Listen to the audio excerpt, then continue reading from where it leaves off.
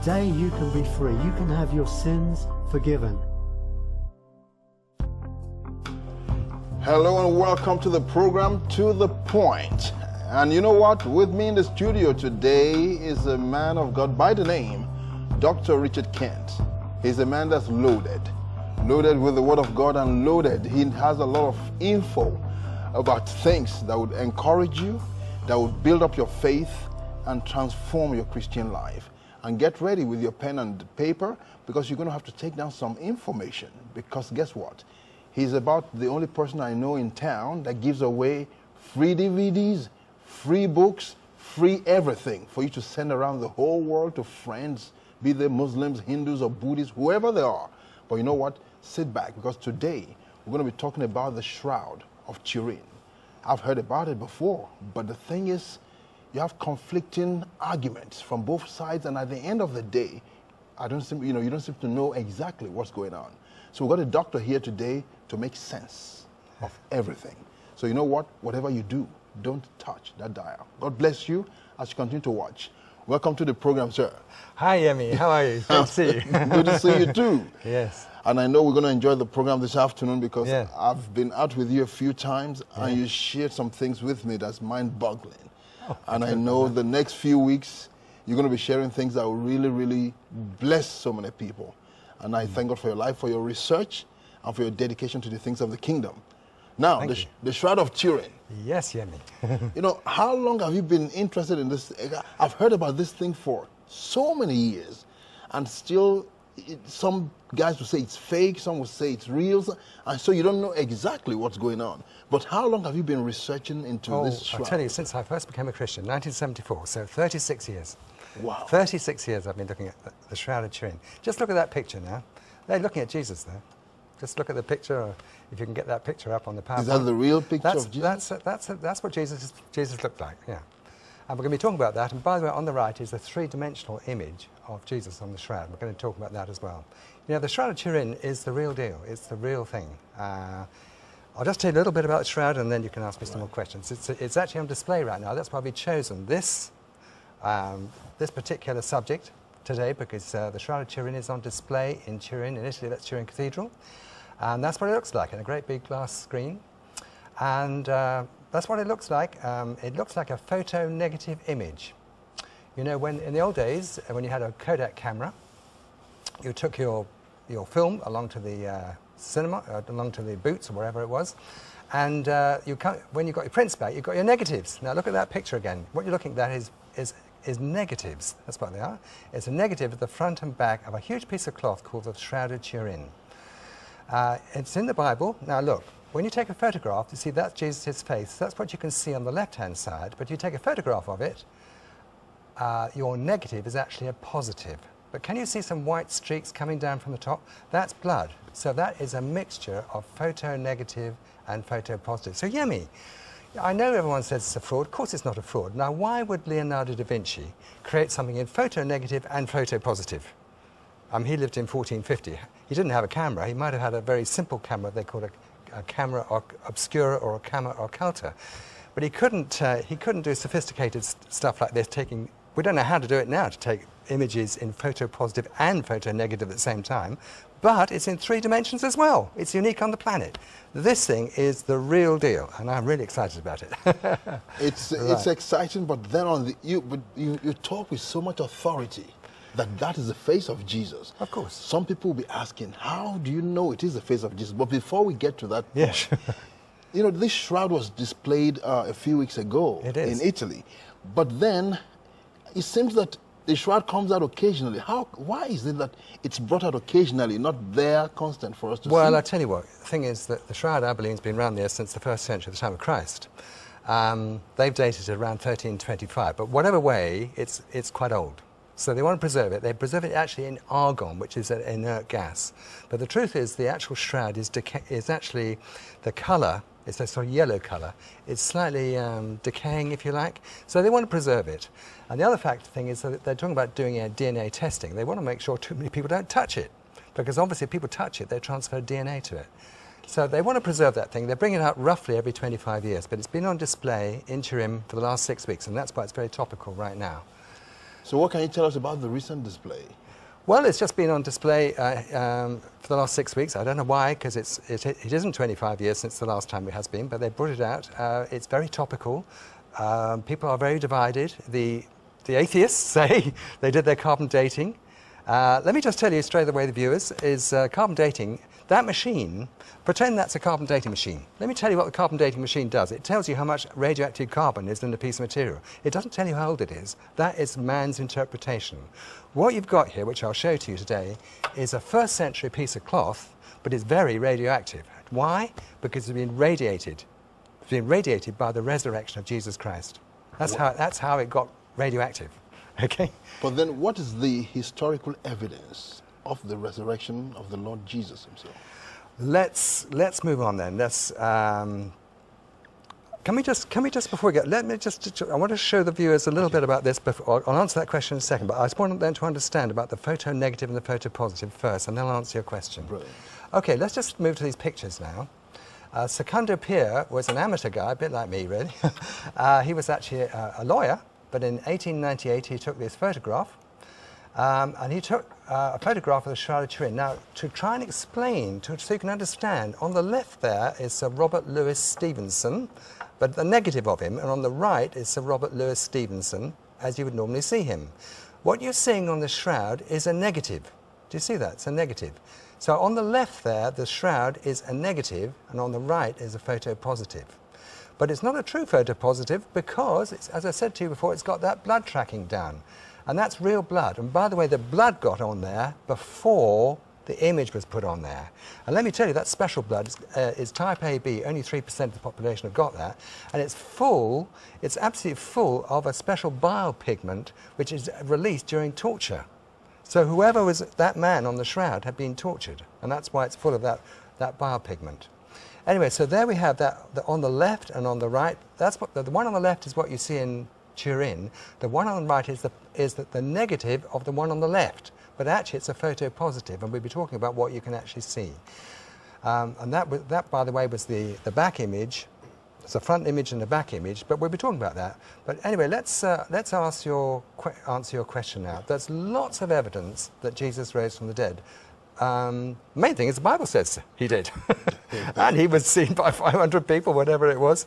Of course, early on in his ministry, in Mark chapter 10, if you'd like just look at the pictures for a minute, it says in Mark 10, and says, Jesus said right early on in his ministries, it said they will mock him and scourge him and spit on him and kill him, and on the third day he will rise again.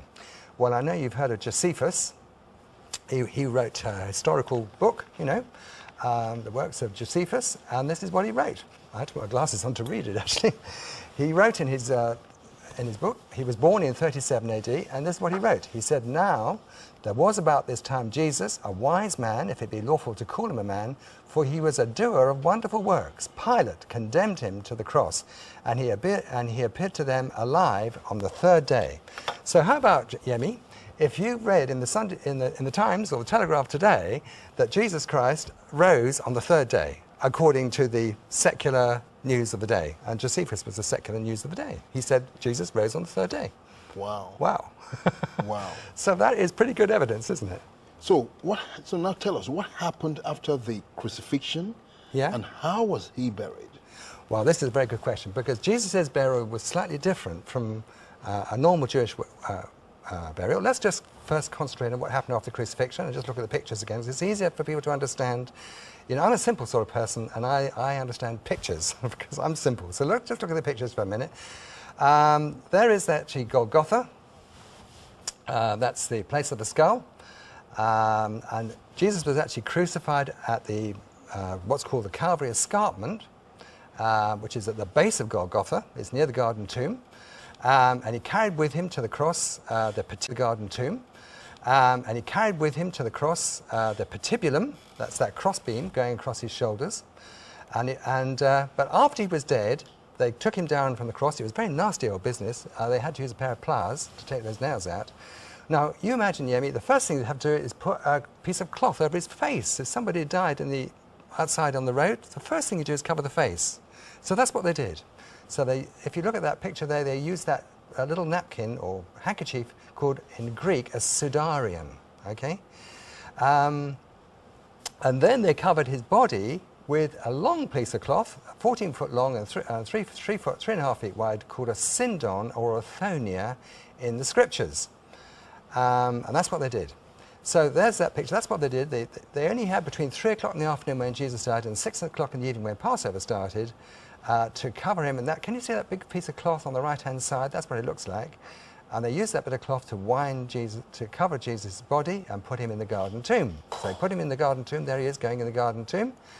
And the tomb was owned by Joseph of Arimathea. And by the way, Jesus only borrowed it for 3 days and 3 nights, didn't he? and then Joseph of Arimathea can have it back again. Anyway, they rolled that big stone across there, and then they put that seal across there, and then they nailed that spike in. And by the way, Yemi, that spike is still there. You can go and touch it. Have you been to the garden tomb? I've been to the Okay, well, next time you go there, you go and touch that. That is a 1st century Roman spike. Wow. It's covered in lead. Anyway, then Jesus, he died. Of course, he was dead, so his spirit was in paradise, and he was preaching to all those who were drowned in Noah's flood. But his body was still in the garden tomb in that little place there. But it says in Psalm 16 that his body wouldn't decompose. So, I wasn't there, you weren't there, but sometime after 3 days and 3 nights, he was resurrected, and it was a tremendous burst. Now, I believe something happened that caused the image to come on the shroud, because there's no paint on that shroud. So something dramatic happened to cause the paint come on the shroud. The resurrection happened, which we're going to talk about later, and it's a bit like what happened at the Transfiguration. We'll talk about that later. And there's a release of nuclear energy, and that is how the photo-negative image got on the shroud. So if you'd like to look at that, that's what the shroud looks like, that photo-negative image, and we're going to be talking about how it got there in three-dimensional image. So after 3 days, Jesus came back to life again. And let me tell you something really interesting. You know, Peter and John, they went in there, and he said they saw something and they believed. Now, what did they saw? They saw those 2 pieces of cloth, Sidarian, or the Athonia, that's the large piece of cloth. And the Sidarian is the little handkerchief on one side, and then the Sindon, or the Athonia. But what they probably saw was a fresh scorch mark on the huge piece of cloth of the resurrection. I'm sure they saw an empty tomb. By the way, the great big stone only went back so that they could get in. Jesus can walk through stones. So, so they didn't, do you know what I mean? They only rolled, the angel rolled the stone back so that Peter and Mary and Peter and James could get in there, not so that Jesus could get out. That's an important point. But anyway, when they got in there, they saw and believed. Well, what did they see? Well, they saw, first of all, these 2 pieces of cloth, but more importantly, well, I think what they saw is these scorch marks, freshly made. You know, if you've got a, I'm terrible at ironing. When I iron my shirts or whatever, sometimes I talk to my wife and we get chatting and, oops, I've made a scorch mark on my white shirt. Well, that's what they saw on the Shroud of Turin, you see. That's what they saw. And they saw an image of Jesus Christ. And they thought, wow, he's done what he said he's going to do. He's risen from the dead. Wonderful. Yeah. Wonderful. Thank you so much. You know what? If you want to join us in this discussion today, you have questions or you have comments, you know, you want to contribute to the discussion, you can send your emails through to live@revelationtv.com. live@revelationtv.com. And if you want to send a text, the numbers are on the screen. So we'll read everything out. So God bless you, and I hope you enjoy what you're hearing. But you haven't heard anything yet. God bless you. Now, so what normally happened at a Jewish burial, like the burial of Lazarus? Okay. Now, again, we need to look at the pictures because I think it's just easier to understand pictures. Okay, a normal Jewish burial, Jesus, get it right, Lazarus was buried in bandages. And in the Greek, they're called kairos. People say the Shroud of Turin isn't in the New Testament. It jolly well is. We just have to understand the Greek. So his face was covered in a napkin. It's called a Sidarian. But his body was covered in bandages, and they're called kairos. So that's Lazarus. That's Lazarus, sorry. Lazarus in the grave. It took 6 hours, you know. It took 6 hours. And by the way, when the 2 Marys came on the Sunday morning, they came with a great big pot of ointment and stuff, and they were going to do this for Jesus. They were going to cover him with bandages and all the ointment and the myrrh and the aloes and everything else, but they didn't have a chance because he had risen from the dead, you see. So Lazarus was buried in grave windings, or kairos around his body with this napkin or sidarion around his head. And that's basically what happened in a normal one. We know that sidarion means a napkin because in the book of Acts, in Acts 18 actually, or Acts 19, sorry, Paul actually gave sidarions around to heal the sick. It's called napkins or handkerchiefs, but the actual Greek is sidarion, you see. And so that's basically what happened. Now, the burial of Jesus was quite different. Shall we talk about the burial of Jesus now? That's very important. Because it's quite different. You see, with the burial of Jesus, they only had this short time. They had 3 hours, 3 o'clock in the afternoon until 6 o'clock in the evening. That's when Passover started. And they had to get everything done and dusted by 6 o'clock in the evening. So what did they do? They got hold of, Jesus was buried in these 2 different cloths. First of all, the sidarion. The Shroud of Turin is in the Bible. I'm going to show you that. First of all, the sindon or the athonia. Now, the sindon is like a sail. Now, we know it's like a sail because in the book of Acts, Peter had a vision. And he saw all these animals coming down in a great... sorry, I got this wrong, sorry. Start again. A sindon, that's in the book of Mark. Let's go back to the book of Mark. I'm going through my slides too quickly, actually. The sindon is described in the book of Mark in Mark 15, and it says, let me put my glasses on to read this, actually. And it says, he, Joseph of Arimathea, the wealthy guy who owned the garden tomb, he bought fine linen. The Greek word is sindon. And they took him down and wrapped him in this linen. That's the sindon, and they laid him in the tomb. All right? But also in Mark, it also used the word sindon, also in Mark, in the chapter before. So let's see what it says. It says in Mark 14, it says, now a certain young man followed him, having a linen cloth, that's a sindon, thrown around his naked body. So that was Mark. Mark had this huge piece of cloth around his body. And you remember the story, he left in Gethsemane, and he ran away naked. But this piece of cloth wasn't just a little bit of bandage. This was a huge big piece of cloth to cover the whole of Mark. So it covered, similar piece of cloth covered the whole of Jesus too. But also, it's also called an athonia. And we know what an athonia is too. Because in Acts chapter 10, if you remember, Peter was sort of having a little bit of a sleep on the roof. And he saw all these animals coming down in a great sheet. The Greek word is athonia. So that's what this Shroud of Turin, it's an athonia or a sindon. It's nothing like bandages. It's a great big piece of cloth, and that's exactly what it is. So there we are. So that's what they did with Jesus. And by the way, the napkin that they put over his face, the sidarium, is still around. It's actually in Spain in a place called Oviedo. And there's that picture of it, and it's got the same blood marks as on the Shroud of Turin. And it's very important, this shroud. It's called the Sidarium of Oviedo, because they know the history of this, and they know it came from at least 600. They know a guy called Philip came from Jerusalem, and he brought it there. And it's got the same blood marks as on the Shroud of Turin. It's been very carefully analysed by Dr. Alan Wanger, who's a emeritus professor, and he says it comes from the same person. Well, if it comes from the same person, and this Sidarium of Oviedo in Spain, we know that it comes from before the 7th century, well, they got their dating wrong, but we'll look at that later. Wonderful. There we go. All right. Tell us, what do you think is responsible for his own burial being different from that of Lazarus? Because you said Lazarus had bandages all over. Yeah. And in this case... Well, so that's really good. See, it's really interesting. See, a burial, in those days, they used to put people in like a cave, and then they would come back after a while, and after all the flesh had decayed, and they put the bones in an ossuary. So you could have one cave or grave and use it for lots of members of the family and put all their bones in an ossuary. But what they did is they took it for lots of members of the family and put all their bones in an ossuary. But what they did is it took at least 6 hours. It probably took a whole day. It took a lot of time. So with Lazarus, when he died, they took 6, 12 hours, and they wrapped him up in myrrh and aloes, all this ointment and all these bandages, and it took a long, long time. But because Jesus died at 3 o'clock in the afternoon and Passover started at 6 o'clock, they had to get everything done and dusted, and there wasn't time. That's why they used this special piece of this special, unique, this didn't happen normally. This is why they use this special Shroud of Turin. It's called a sindon or an athonia. People who study the shroud are called sindonologists because of that Greek word, sindon. Okay. That's why. So what about the face cloth, though? Well, the face cloth, as I said, that's actually, the face cloth, the Sudarium, is in Oviedo in Spain.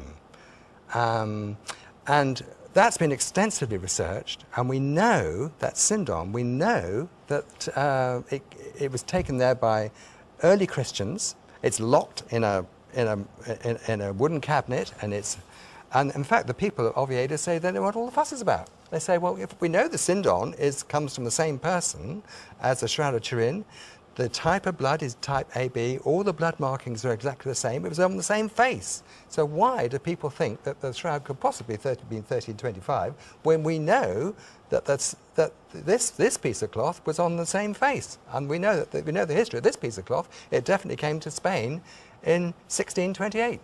Wonderful. There we go. Now tell us, what research can you actually tell us, to prove that the shroud is a first century cloth from Jerusalem? Well, thanks. That's a really, really good question. Well, we need to look at the pictures again. Historical authenticity of the Shroud of Turin, well, it definitely is authentic. It's a piece of cloth, 14 foot long, 3 foot wide, roughly. And it's a man who's been really severely crucified. Now, there's the world expert on ancient textiles. Her name is, I have to put my glasses on, Mechtild Fleury Lemberg. And she works out of the famous museum in Switzerland's Abegg Foundation Textile Museum, and she is the world authority on ancient textiles. And this is what she says. She says, this is definitely a first century piece of cloth. It has distinctive, exceptionally fine quality Z twist. It has a 3/1 herringbone pattern, a very distinctive joining seam. She says it's a very, very precious piece of ancient linen. And she says, actually, she's certain of this because it comes from, she said it comes from a Syrian or an Egyptian loom.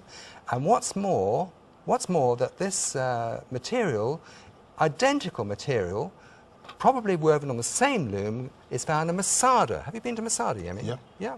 Well, up in Masada, they found identical cloth, probably hand woven on the same loom. So she's absolutely convinced that this is a first century cloth. So there we have the world expert on ancient textiles says this is a first century cloth. We'll move on a little bit to this picture. Now, here is what's called the Hungarian Prague Codex manuscript.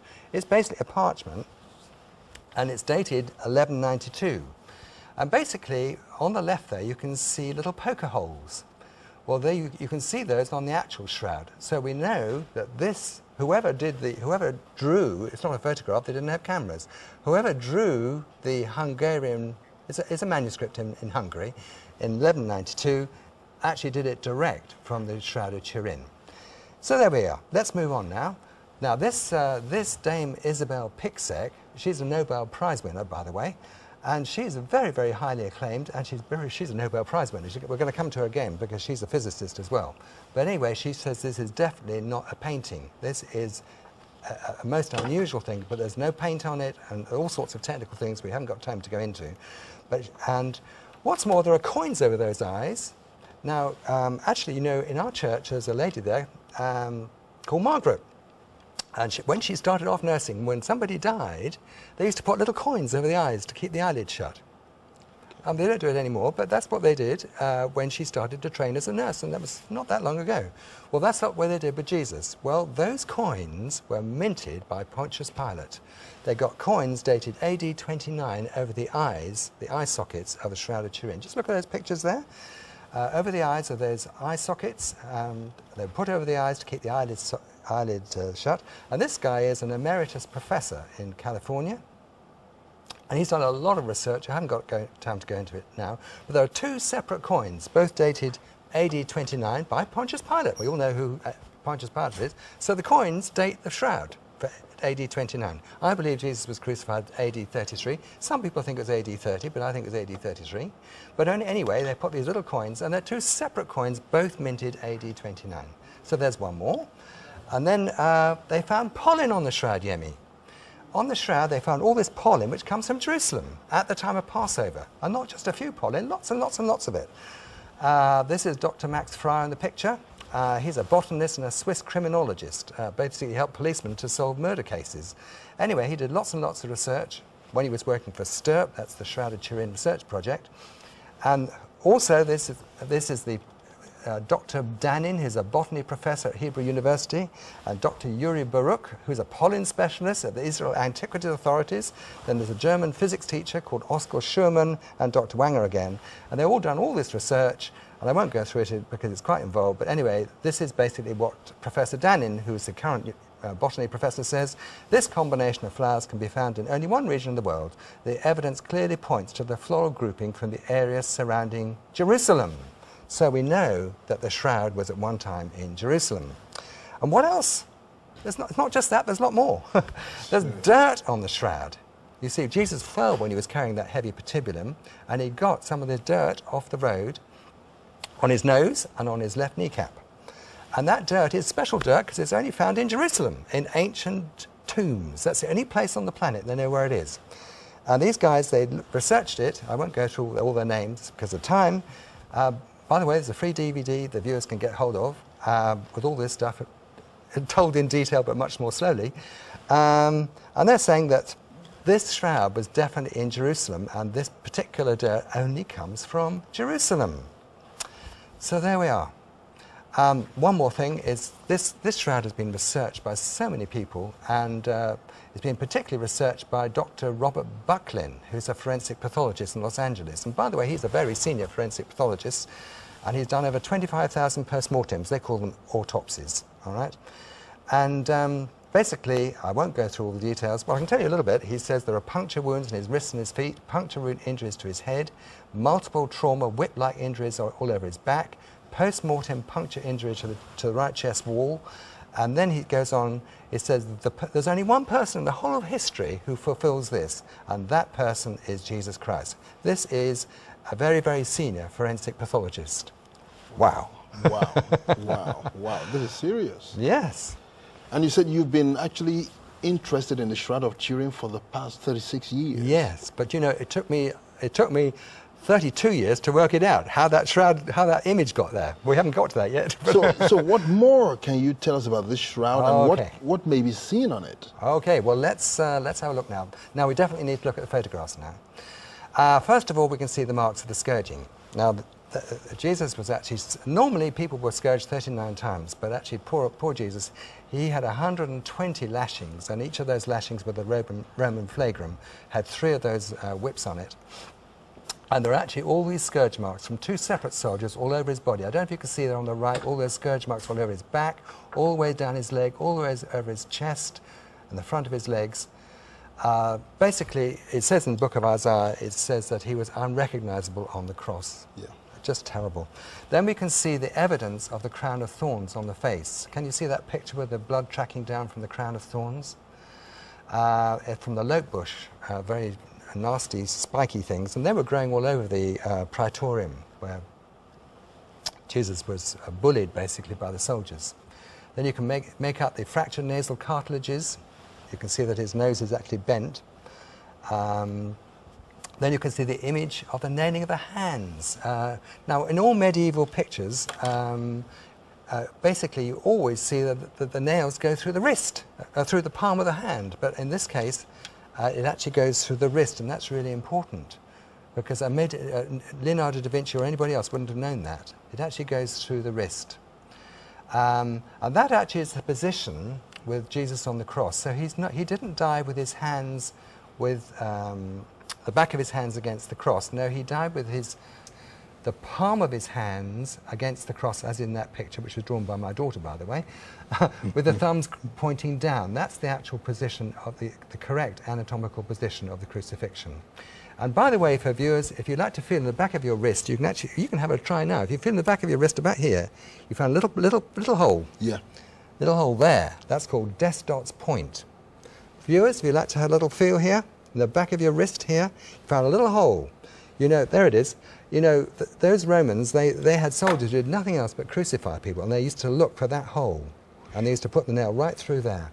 And you can see that, go back to the pictures, you can actually see that, that is the correct place in the wrist. You see, if they put the nail through the palm of the hand, the weight of the body, Jesus weighed about 175 pounds, would have just ripped through the soft flesh of the hand. No, it had to go through the wrist. But of course the medieval people didn't know that.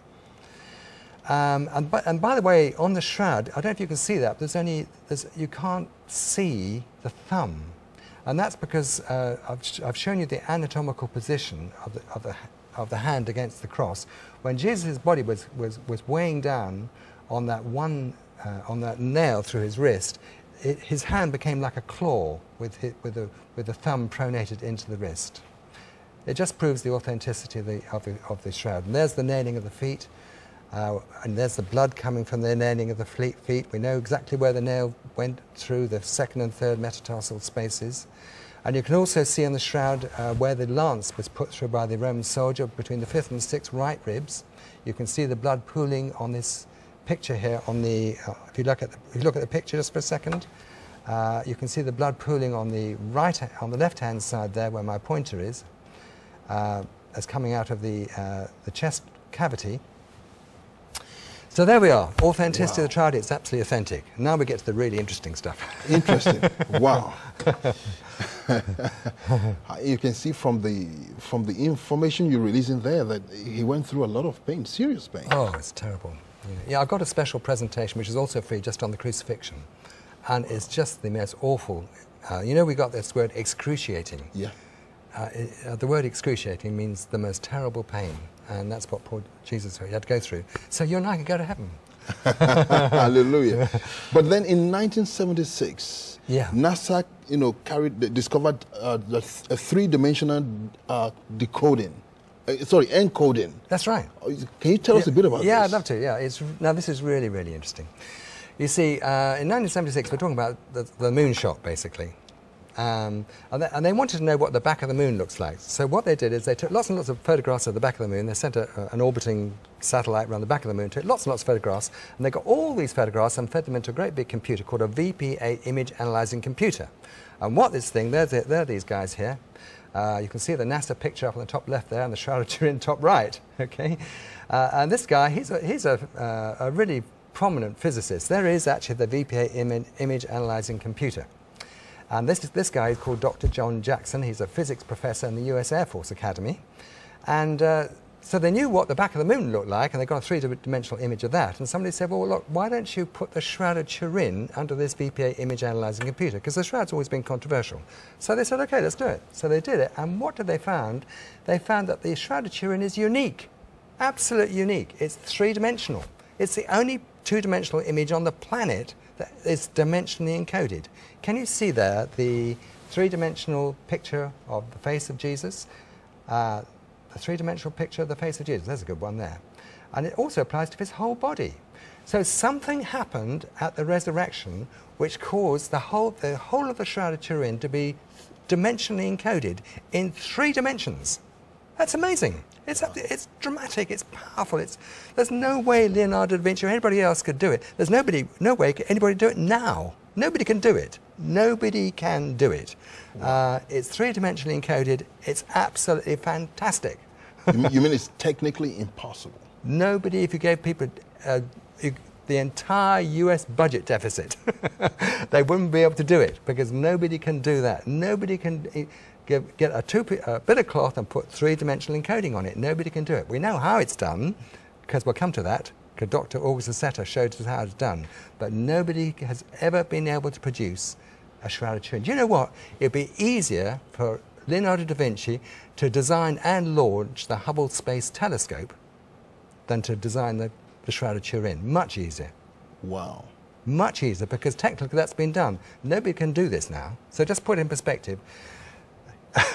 Leonardo da Vinci, if you think he could have designed and launched a space telescope, well, that's one thing. He was a very clever guy. He could have done that. But nobody on planet Earth can do this. So Leonardo da Vinci couldn't have done the Shroud of Turin. This is authentic, but it's a radioactive piece of cloth. And the question is, how did that radioactivity get there? That's the real thing. That's right. So, but the thing is, thinking like a secular person or like a skeptic, could the Shroud of Turin be a fraud? Is it possible in any way Because it's absolutely impossible. Just spend a little bit of time, because everyone has been mesmerized by this rubbish that the Shroud of Turin is 1325 approximately. It's got a lot of radioactivity, and the reason for that, we'll come to that. But we need to actually spend just a few minutes just showing that Leonardo da Vinci could not possibly have done it, nor can anybody else. Leonardo da Vinci couldn't have created the Shroud of Turin. He was a very clever guy. By the way, that was Barry Schwartz, the official photographer, and he's publicly stated not once but many, many times over the phone to me as well, that the Shroud of Turin couldn't be created by the cleverest scientist in the world today. So it's not just me who says that, that's the official photographer of Sturt. However, as I've already said, there's the Hubble Space Telescope. He might have been able to do that, but he certainly couldn't do the Shroud. So let's move on. So, nobody can create a fake Shroud of Turin in 2009. So here's my challenge to all the skeptics out there. If you wanted to create if you really, really believe that the Shroud of Turin was created by Leonardo da Vinci or anybody else, let's just consider the challenges you've got. First of all, you've got to get a huge piece of first century cloth which will convince the leading world authority, that's Madame Mestier Fleury of the Switzerland Textiles Museum, to say that this is a first century piece of cloth, okay? Then you're going to get on it all these pollen from Jerusalem and the calcium aragonite from Jerusalem, and then you've got to get 2 separate coins, and by the way, these are virtually unobtainable. There are only 5 available on planet Earth. Wow. But you've got to get 2 minted AD 29, all right, and get them you've got to get them in the right place on the Shroud. And then you've got to get you've got to get everything right. You've got to get scourging and the crown of thorns and the crucifixion nails and the Roman lance all in the right place. And then you've got to make sure that the blood is type AB and exactly matches the Shroud of Oviedo, which is in a lockbox guarded in Oviedo in Spain. All right, and that's all pretty simple stuff, by the way. You've then got to do something else. You've now got to do something which nobody can do today. You've got to scorch an image of a crucified man onto this linen which you've discovered and done everything else to it using an unknown laser radiation technique which nobody has today. In 2010, nobody has this. And this must include distance imaging properties which will convince the NASA that this is the genuine article. All right, and nobody can do that today. Then what else have you got to do? You've got to backdate your carbon dating to 1325. You've got to be able to take it back to the British Museum and say, here's another one, date this and it'll be 1325. Nobody knows how to do that either. And then you've got to get those poker burn holes in it. That's another problem. But then you've got a really difficult problem because you've got photographic experts, nuclear physicists, botanists, archaeologists, historians, forensic pathologists, radiologists, carbon dating experts, textile experts, and experts in ancient antiquities, all of which have studied this thing and say it's genuine. There are some of their names, not all of them, just some of them, and you've got to convince them, and there's about 20 there, but there are literally thousands of them. And then you've got to do something else, all right? Because you have got to come up with some technology. If you think that Leonardo da Vinci created this thing, you have got to tell me how he did it. Because if I told you, let me look at the viewer now, let me look at the viewer. I say to you, look, I want you to create something using time technology. Time technology will be available in 600 years' time. And I want you to create an image using time technology. We don't know what it is because it isn't available right now, but I want you to use it. Now, Leonardo da Vinci lived about 600 years ago, and he's used some technology which wasn't available till 1976. So, to take the analogy forward, if you really think you are about to go and create something, all I want to do is create something using technology that will be available and proven in 600 years' time, and create this thing using technology which will be available in 600 years' time, and people say, oh yes, that's great. Do you see the problem? I don't think people really do see the problem, but it's a very real problem. All right. Now tell us about the 1325 AD carbon dating in 1988. Yeah. Well, how it could be possible for 3 separate laboratories in London, Switzerland, and USA to get it wrong. How can they get it wrong? Well, they didn't get it wrong. In a way, they didn't get it wrong. So we just need a little bit about carbon dating. I'm not going to spend a lot of time on carbon dating. It's all on my free DVD. But carbon is, there are 111 elements, okay, and the C12 is the well-known carbon. It actually comes in normal form, which is C12, but it also has isotopes, C13 and C14, which are radioactive. I'm not going to go, because of time, how it becomes radioactive. It all happens up high in the clouds, 7 miles up in the air, and you get a little bit of C13 and a little bit of C14, which comes floating down in the carbon dioxide, goes into the plants, and then you and I, Yemi, we eat the plants, and then we become a little bit radioactive. Everything is slightly radioactive. All right? So all the plants become a little bit radioactive, but this radioactive isotopes of C14, it decays over 5,730 years to half of it. So, if you've got a little bit of radioactive C14 and you come back 5,730 years later, there's only half of it left, and that's the whole basis of carbon dating. I won't go into it now, but it's actually fraudulent. That's in another thing on creation, which we talk about next time, Jimmy. But anyway, the original, the linen of the shroud was made from flax, and it was slightly radioactive because it incorporated carbon dioxide, which incorporated a little bit of radioactive carbon dioxide, all right? But that was a first century shroud, and a lot of it were decayed by now. What actually happened is, here's an important thing, just look at the picture. There is a carbon dating machine. It's as big as a house. They're enormous, these things. And all they tell you is how much, there are the three cynics up there. They're saying dated 1260 to 1390. They've done their radioactive carbon dating. They say, this shroud is very radioactive. It's therefore must be a 1325 shroud, because if it was a first century shroud, it wouldn't be radioactive. Do you see what they're saying, Yang? They're saying it's a very radioactive shroud.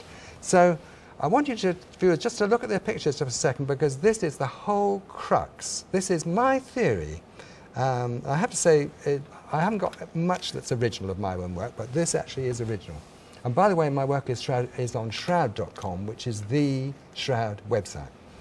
Now, if it was a first century shroud from the time of Christ, according to the carbon dating guys, the experts, they call themselves, they say if it was a first century shroud, there should be very little radioactive. That's why I've made that shroud look pale. And the glass is empty. There's no radioactivity. It's a first century shroud, so most of the radioactivity is what they call decayed. It's an old shroud. But they came along and they said, our Geiger counter machine, our carbon dating machine, actually it says it's a very, very radioactive machine.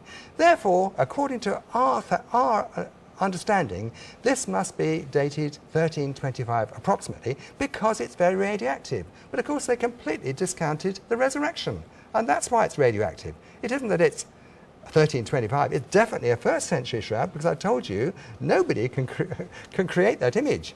Leonardo da Vinci, nobody else can create it. It was created by Jesus at the time of the resurrection. The question is, how did that shroud get radioactive? Well, it happened at the resurrection. The Shroud of Turin, if there hadn't been a resurrection, would look like that, very pale, but actually it looks like that, very, very radioactive. And the next question is, well, how did it get so radioactive? Which brings us to the next question. Wonderful. You know what? If you're struggling with the technical jargon, because Dr. Kent is a very, very intelligent man. So if you're hearing so many things that are too heavy, you know, what I encourage you to do is to go onto his website, and you can actually order the DVD or CDs or anything you want, free of charge.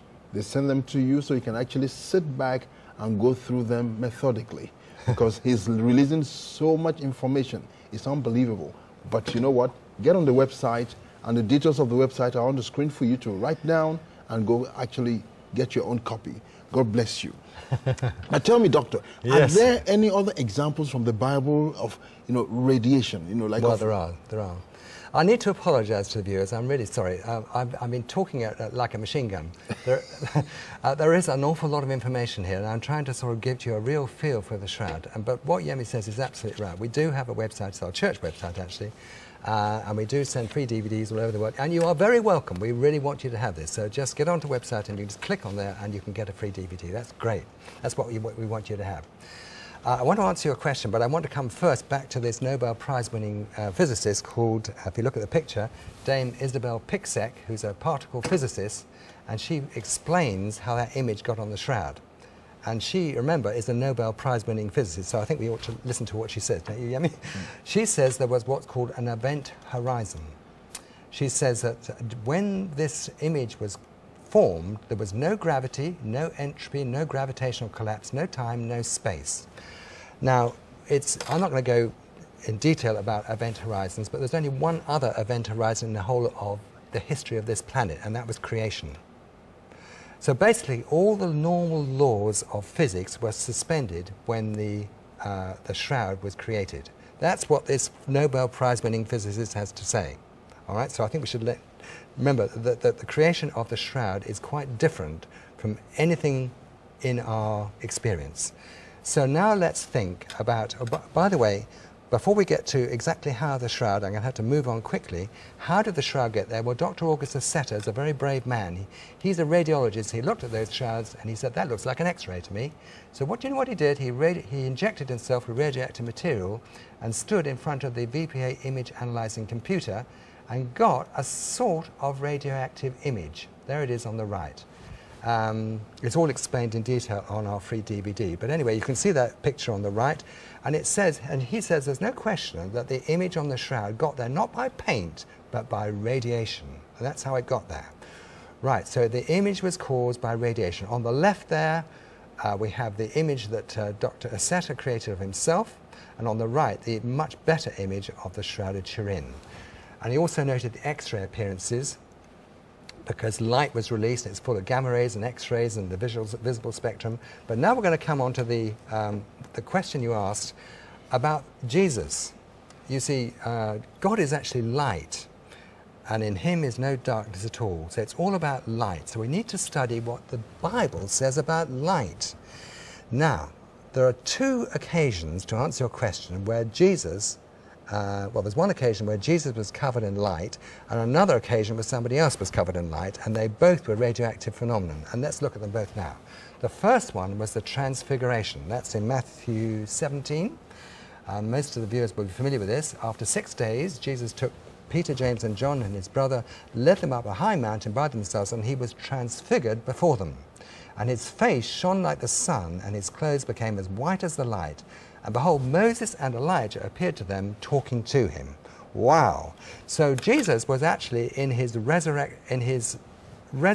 eternal body, and he was in eternity because there was Moses and Elijah. Now, in physics,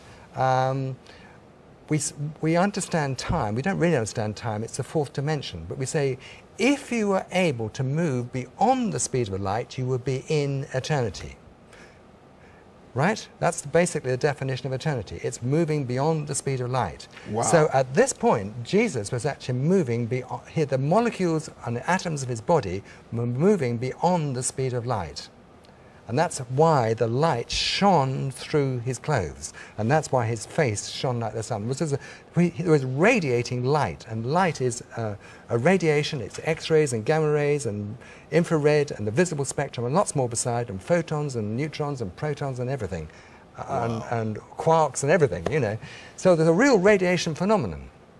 But the other example is, let me move on quickly, is where I haven't really got time to go into all this, but I'm going to tell you about Moses. Here we go. Moses went up the mountain to talk to God and receive the Ten Commandments. And he was in contact with God. We don't know how long he was in contact with, but when he came down, his face was radiating with light. And that was a radioactive phenomenon. So Moses was in contact with God, and when he came down and received those Ten Commandments, there is Moses receiving his Ten Commandments. When he came down, his face was radiating with light. Now let's move back to the Shroud of Turin. The Shroud of Turin covered Jesus' body. And when the Holy Spirit came into Jesus' body, the dead body of Jesus, which had been in that tomb for 3 days and 3 nights, suddenly came to life again with a blast of radiation. The Holy Spirit came, and he may well have appeared like he appeared at the Transfiguration. But I tell you what, there was a lot of light there, because God is light. And all that light came through, and it scorched the upper fibrils of the Shroud of Turin. It was a very, very radioactive process. But like everything else with God, it's not gentle. It didn't cause the whole shroud to completely deteriorate and burn up. No, it left a scorch mark of the resurrection. So there we have it. Wonderful. It proves the resurrection. I'm absolutely convinced of it. I really thank God for your life, because, you know, I like listening to scientists like yourself, because my mentor went to Imperial College. Oh, right. Where he teaches along the line, the same way you present things. And he spoke once and he said, listen, he said, the first thing that God spoke into existence was light. Yes. And so the fastest moving object on earth is light. Yes. And he said, if you have a fan and you can boost the power in that fan to make it travel at the speed of light, it will simply disappear. Yeah. Yes, and that's the speed of the spirit realm. Yeah, eternity. And it's in line with what you're saying. Yeah. Wonderful. Yeah. Now, so how do you believe that the image got onto the cloth in a photo negative? Well, we don't really know. The answer is I can't answer that question because I wasn't there. I don't understand it. All I know is there was a radiation phenomenon. I'll tell you what, if you can imagine, I'll do a sideways thing for the camera. If that is the Shroud of Turin over my face, all right, you can imagine the point of my nose is nearer the shroud than the orbit's deeply recessed. So if there was an amount of radiation coming from my face, then there's more radiation on the part of the cloth that's right close to my nose than from deep in the orbits. So can you imagine radiation coming from my body? I'm not trying to be blasphemous here, but just trying to explain a position. If there's a lot of radiation coming from my body, then the material that's close to my nose will get more radiation than the orbits, and similar with the rest of my body, you see. So maybe, but this is speculation because I wasn't there, but we have to, you know, we have to read between the lines. But maybe that's how a photo-negative image got there, but it jolly well got there. And there's no way, there's absolutely no way that can be a fraud, because they couldn't do it. Nobody can do it now. It got there because of the resurrection. It proves the resurrection. In fact, you know, the Shroud of Turin is basically a parable. Jesus said about parables, he said, people will look and they won't see. That's what they're doing. They look and they don't see. The only people who understand that Shroud of Turin are born-again Christians. And I hope the viewers out there are beginning to understand this now, because this is the most exciting thing. You don't need the Shroud of Turin. I believe the resurrection because the Bible says so. That's but right. By jolly, this jolly well helps, doesn't it? Amen. It does. It surely does. Yeah. Praise God. Now tell me, in your opinion, does the shroud prove the resurrection of Jesus? Absolutely. Absolutely. There's no question of a doubt. I don't need the Shroud of Turin to prove the resurrection to me, because I believe the Bible, that's another study we're going to do, the supernatural authority of the Bible. I'm going to prove to the viewers without a question of a doubt that this Bible, here's the Bible, is the only supernatural book on the planet. I'm going to prove that. Absolutely. You're booked. Okay? Wonderful. We're going to prove that. But I believe the resurrection because the Bible says so. And because Jesus said he did, and because he was seen by 500 disciples, and then he went to heaven, and the reason you and I are sitting here because we both believe it, all right? Amen. But the thing is that we have a first century piece of cloth which is very radioactive, and the fact that it's radioactive means that something happened to it. And the only thing that I know that could possibly have happened that caused that that burn mark, it's a burn mark or scorch mark, is the resurrection. As far as I'm convinced, I'm absolutely personally convinced it caused that the Shroud of Turin scientifically proves the resurrection of Jesus Christ. Amen. Thank you so much. You know what? I want to encourage you, because unfortunately the time we have is so limited. So as a result, we're not able to read out your emails today, because he had to pack as many information as possible into this program. I want to encourage you to go onto the website of the ministry and order the free DVDs. There are free DVDs, the 3 books, and so many other materials that will bless you. And I'm sure a lot of you have friends across the whole world that you want to send things to. Please go on that website, and I thank God for the life of the man of God, because they are prepared to send materials anywhere you want, in any part of the world, be it Timbuktu or Papua New Guinea or anywhere. They'll make sure they look after your person there. Now tell me, Doctor, this program, I thank God for your life, it's a very powerful program. Tell us, what kind of subjects should we expect in the future? Exciting subjects. Well, let me tell viewers, in 2 weeks' time, we've got creation and evolution. We haven't decided yet. Maybe we're going to do creation one day and then evolution the next day, or whatever, but we're going to talk about that. We're going to talk about near-death experiences, because, you know, I've written books and movies, which are free on the website too, about life after death and people who've died and come back to life again. And we're going to talk about biblical archaeology, Noah's Ark and Sodom and Gomorrah, and crossing the Red Sea and Mount Sinai. And we're going to talk about evangelism, and we're going to talk about money.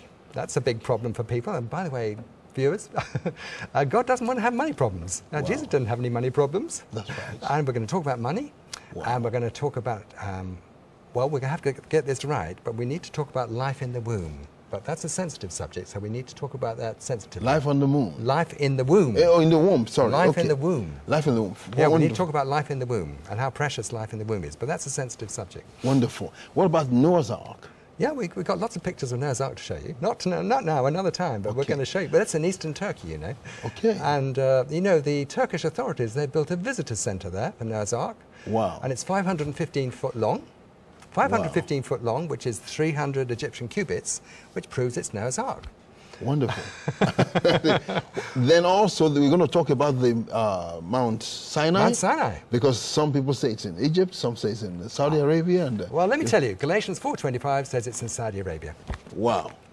Galatians then 4:25 says... I know that- when we get together, you'll be able to give us facts and figures Yeah. to prove to us exactly where it is. Well, I can show you guys talking about Mount Sinai now. It's got what are called petroglyphs, drawings actually on. You remember Aaron built a golden calf. Well, on the side of the golden calf, it's got petroglyphs of the Greek gods. The Egyptian gods, Hathor and Apis, and they've got guys from Cairo, Egypt, and also Muslim people who say, well, this is definitely authentic. Wonderful. Yeah. And then also you know, we showed some material on our channel recently, the Lazarus phenomenon. Yes. And that came from you, did it? Or? Well, it came from, that was made by a Hollywood film director, because I can't make films. I'm an amateur, you know. But I read a couple of books, which are free on the website. But he got hold of these books. He says, wow, this is great. So basically, he actually made two films, The Lazarus Phenomenon and The Final Frontier, which you can watch on the website. And by the way, they're both shown, the other film as well, is also shown on Revelation TV quite regularly now, I think. And they're great, aren't they? Now tell me, how important is it for Christians to use a lot of materials like that for evangelism, to reach out to friends who are not Christians? Well, I think that's the whole point of our ministry. I've actually travelled to 27 countries now, but actually what people really need is, they don't need me, what they need is material they can use, hand out to their friends. We've got a movie called When You Die, Would You Like to Go to Heaven? Wow, wow. And people get hold of this, and it's a movie of people who've actually died, There's one guy, you know, who died for 3 days and 3 nights. And he came back to life during a Reinhard Bonnke revival thing, Yes. and he told everyone what heaven and hell was like. And of course, Ian McCormack is a personal friend of mine. That's He's on right. the movie. They went back to Nigeria to film it, and they went to. The time's gone. But life is exciting. That's right. I want to thank you so much for coming over, Yeah. and God bless you. I look forward to seeing you again soon. Yes. Well, on that note, we want to thank you so much for being with us, and we'll be back your way same time next week, but please don't touch that 2 weeks, dial. 2 weeks, 2 weeks. In 2 weeks' time, sorry. And there's a lot more to come your way. God bless you.